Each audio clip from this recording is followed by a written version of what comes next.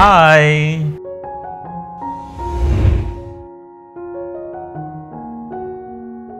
Hi, I'm Dr.Narender Kumar. I'm a medical oncologist, hemato-oncologist and bone marrow transplant specialist. Now I'm going to discuss regarding the treatments and cure rates of acute leukemias. So in the starting I said the acute leukemias are majorly two different types, that is ALL and AML. For each these of varieties the treatment is different. For AMLs the standard international treatment protocol we use is 7+3 regimen, which is given for 7 days and followed by around 21 days for the recovery time. Most of the patients recovery cure rates will be able to know, or at least we can estimate after 30 days of treatment. With the latest modality of techniques available, which we call as PCR based or flow cytometry technique, we can at least assess by 80% that these patients are going to get the best result or not after 30 days.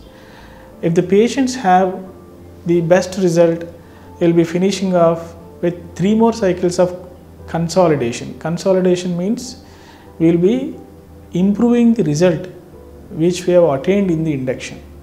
So after 3 cycles of therapy, for the best result patients we stop there, and these patients will have cure rates of almost 70 to 80%.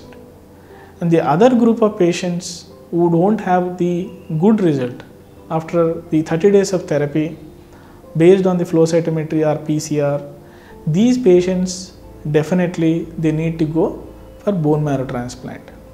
And the other group which I said ALL, in expanded form we call it as acute lymphoblastic leukemia. And ALL also there are 2 varieties, B cell and T cell, but the treatment is same for the both variants. For these patients, similar to AML, we will give 1 month induction, and the protocols are wide varieties.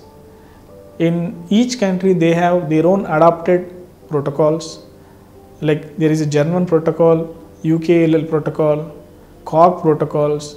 So almost all major countries have their own standardized protocols customized for their own countries.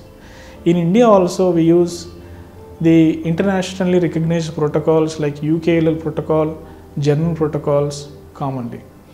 Whatever the protocol we use, the end result is same. It is repeatedly proven beyond doubt. So at the end of the 30 days, like in AMLs, we will be checking for the response. If the patients get the best response, we consider as a good risk. And if they are getting a intermediate or bad response, we consider as a potential patients for future relapses. So based on these, we change the treatment. If the patient is having the good result after 30 days, then we give remaining part of the treatment, which is approximately around for 2 years, which contains the consolidation and maintenance phases. And the patients who have intermediate or poor result, these patients will be subsequently given high intensive or high risk protocols, and later they will be taken up for the bone marrow transplant. Thank you for watching.